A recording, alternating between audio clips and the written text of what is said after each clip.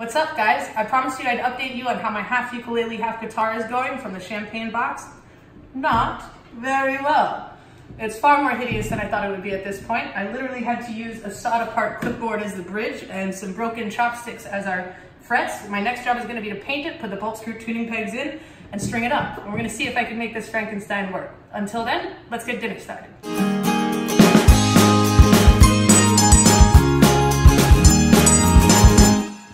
So today I want to experiment with some of the experience I got working over in Thailand and Burma. So what we're going to be making is a Southeast Asian lettuce wrap filled with steamed rice, a monkfish red curry, and a fresh tri-colored carrot, radish, and peanut marinated salad. This one's going to be a little trickier than my past episodes, but I think it's going to make for a wonderful watch. Let's go check out the ingredients. We have Colavita roasted garlic olive oil, organic red wine vinegar, and a fish sauce, but the fish sauce is optional. For our spices, we have basic table salt and pepper, turmeric, cayenne, and ground cumin. We're going to be using an awesome brand of red Thai curry paste called Mike's Organic Curry Love and 1 can of coconut milk. We're going to need some white rice and about half a cup of peanuts. So our fresh ingredients are actually really cool. We start with these two kind of oddly shaped red onions, but then we have this fantastic supply of organically grown lettuce, rainbow potatoes, tri-colored carrots, and radishes. All of this brought to us by a company called the Chef's Garden Home Delivery by Farmer Lee Jones. If you haven't seen our past episode, we received an incredible supply of some of the finest produce I've personally ever seen. Especially during quarantine times, I would highly recommend you take advantage of this company. They're not just fresh, they're quality. Now, last but not least, we have these awesome fillets of monkfish from a company called Cinderella, which have a great delivery service going on as well. Okay, enough talk. Let's get started. First things first is to get that rice started. Don't forget to salt it, and while that gets cooking, we're gonna begin our prep.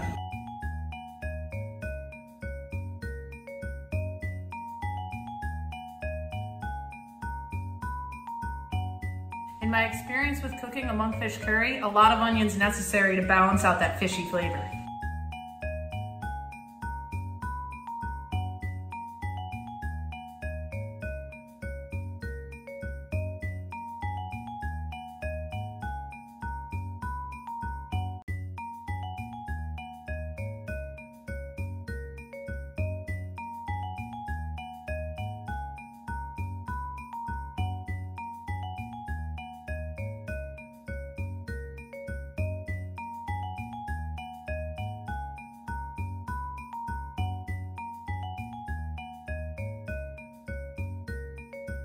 So we have all our prep items mixed together in here, our carrots, radishes, and our peanuts ground into that fine dust.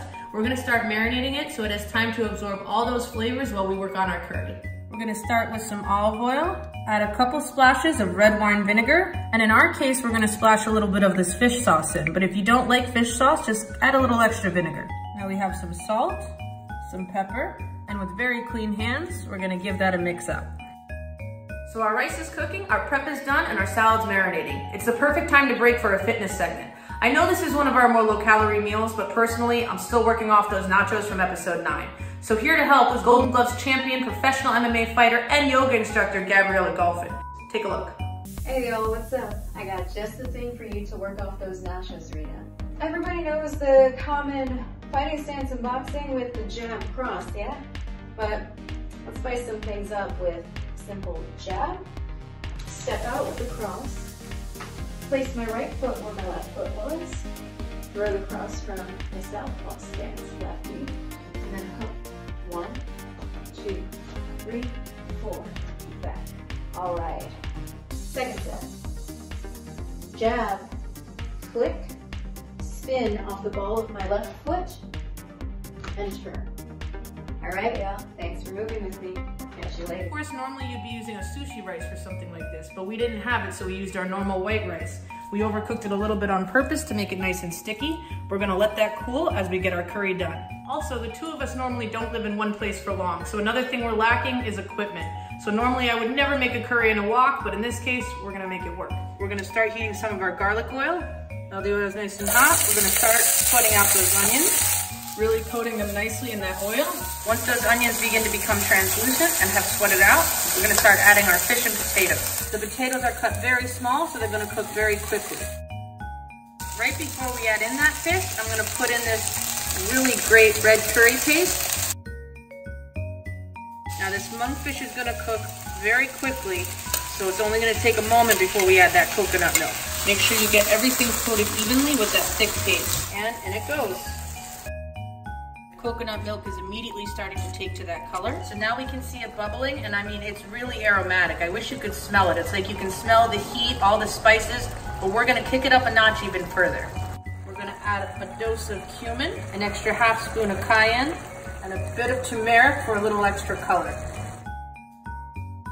So most brands of pre-made curry paste are already very salty, but the organic one we chose needs a little extra seasoning, so I'm gonna put in some salt, but that's up to you. So we're almost reduced down to that creamy texture that we're looking for, and it's really important to let that rice cool totally, because if it's too hot, the second it hits the lettuce, it'll wilt.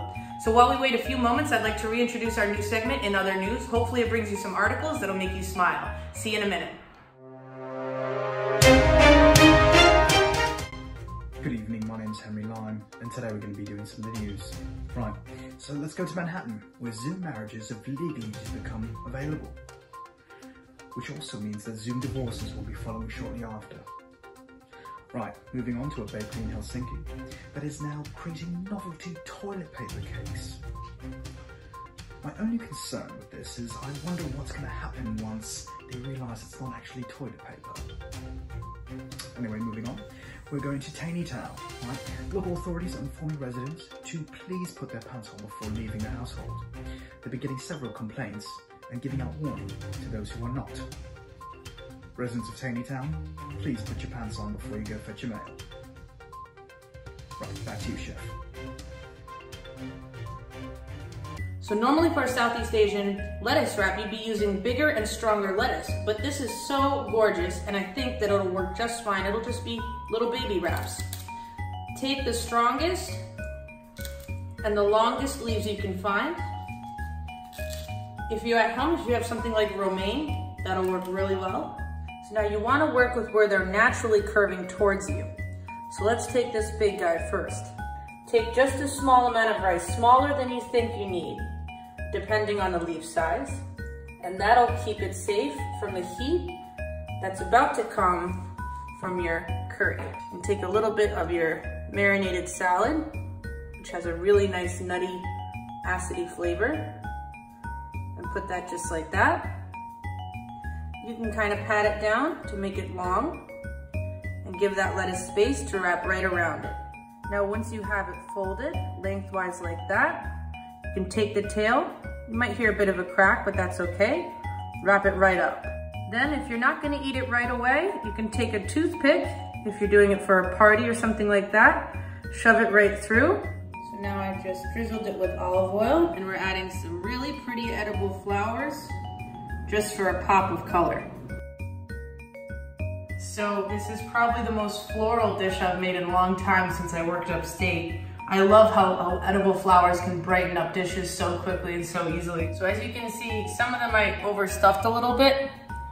You don't have to do it that much. It's gonna get pretty messy trying to eat it, but I mean, if you're at home and no one's watching, no harm, no foul. All right, let's see. Oh, that's great. Even though the lettuce is a very delicate breed, it still has that crunch, and the peanuts make it even crunchier.